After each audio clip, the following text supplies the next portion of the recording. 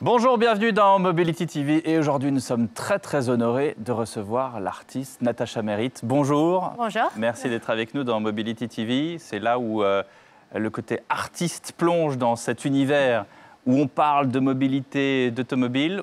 On va faire l'interview en anglais puisque vous êtes franco-américaine, photographe, artiste, biologiste. Natacha Merritt, it's a pleasure to have you because of course, we all see the terrible images of Ukraine war every day, and you decided to provide something artistic and, of course, human, which is it's a story of a van, but maybe you can tell us more about it. Well, it's great to be here.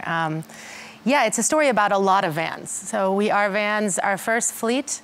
We got involved in the van business at 3 days into the war, into the invasion of Ukraine. It was the 28th, and we raised $300,000 within a few days from our partners and friends in Silicon Valley and asked the Ukrainians, what do you need?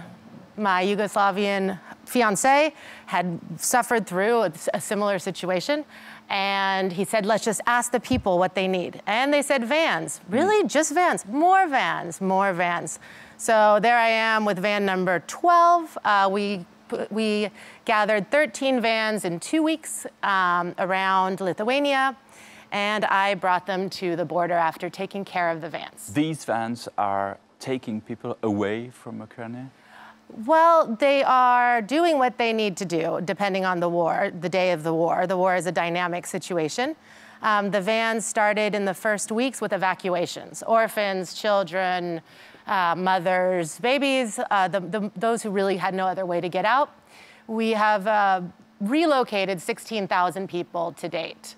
And on the way, so we relocate them where they want to go, basically, and often Europe, outside Ukraine? In the early days, a lot of Europe, and now within Ukraine. So it's more relocated. Safer places. Safer places, yes. Who's driving these vans? So we have a wonderful team of drivers. First of all, we're the parliamentary group, and with Zelensky's support, we were able to have easy access to move the vehicles around the country, especially one of our collaborators, Valera Sternichuk. Oh, the Ukrainians love to make fun of my Ukrainian. It's terrible. So we created a logistical chain with different hubs throughout Ukraine that we seeded slowly with different support. So we have always places to stop, to refuel, and to bring aid as needed. And is it a phenomenon that's growing? What?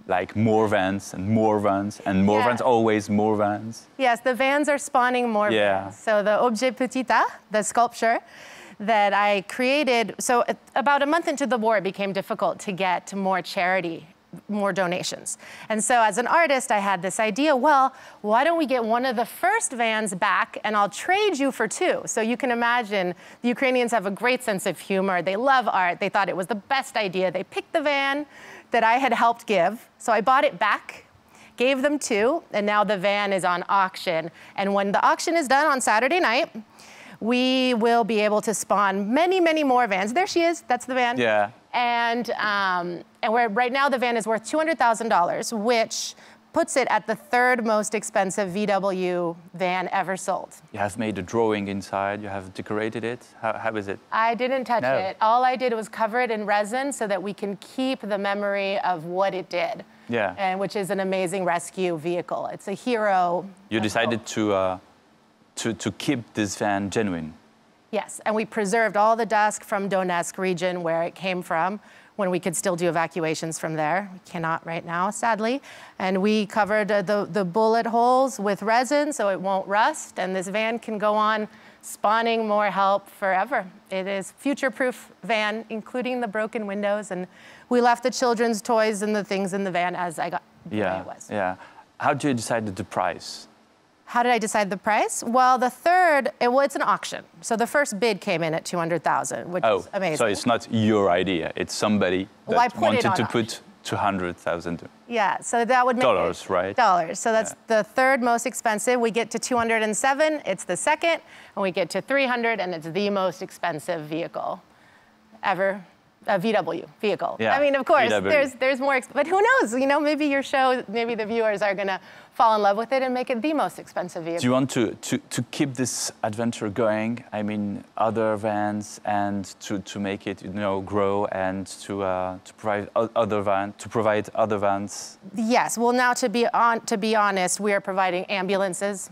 They're still vans, but ambulances, depending on the auction, mobile hospitals, and we're doing international transport of aid from the US. So there's some boats and other things. But hopefully this ends and the war ends, and our vans will just help with rebuilding. That is the hope. I'm an eternal optimist. Do you have a word from the authorities, from Volodymyr Zelensky? Maybe he has called you? Not on the phone. I hope he's too busy to call me. But we have letters of thank you letters that somehow the Ukrainians had time to write us letters from the different offices. So it's they're doing great work defending their country. Marvelous idea. Thank you for being with us, and I get a little bit emotive about that, like everybody who's. J'ai un peu d'émotion. Je pense que beaucoup de gens qui ont écouté cette interview sont un peu dans mon état, voilà. Quand l'art rejoint l'humanité, voilà, et c'est ce que vous faites, Natacha Merritt. Il faut garder les émotions. Si on perd nos émotions, on a tout perdu. Exactement. Merci beaucoup d'avoir été avec nous dans Mobility TV. Thank you.